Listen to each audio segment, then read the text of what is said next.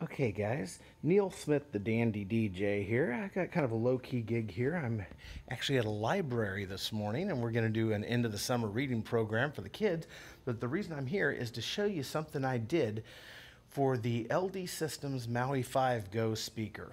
I'm not a big fan of the cases that they have for them.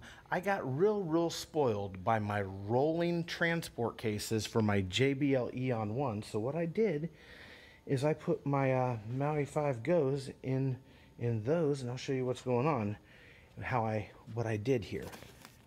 Here, I'll just kind of lift it up the top, and there we go. It's in there. Now you see that white foam?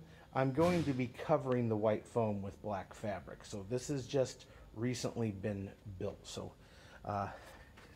basically around the back here, this is going to come off here in a minute, but that'll all be back. I made little slots for the speakers, and you know there's usually 3 columns, but I wanted extra batteries because that's the kind of guy I am.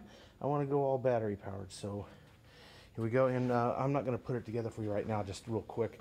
Here's my other one, and it's up, and as you can see, there is how I cut it. Here's the piece that I cut to kind of keep them separated and not let them bounce into the speaker or into each other. Just keep them, did kind of that number right there.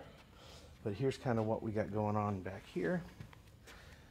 I made spacer slots for that's for the spacer battery. There's the spare battery. It'll just kind of live there. And then there's the one for the speaker. And that's what I got going on. And that's how I converted my JBL Eon 1 transport cases to take the LD Systems Maui 5 Go, and hopefully this has been helpful to you. And by the way, the foam, that foam is the packing foam that actually came with the Maui 5 Go. So this is, you get a Maui 5 Go, this is the foam that comes in the box, and I just did a lot of gluing and cutting and and clamping, and yeah, it was quite a project, and my wife loved the little foam bits all over our living room. Anyway, Neil Smith, Dandy DJ from Murfreesboro, Tennessee. Check out my books, Pick a Perfect Wedding DJ, The Barn Wedding Book, and also the Wedding DJ Bible. And I've got a new book coming out soon, so stay tuned. All right, time to get to work.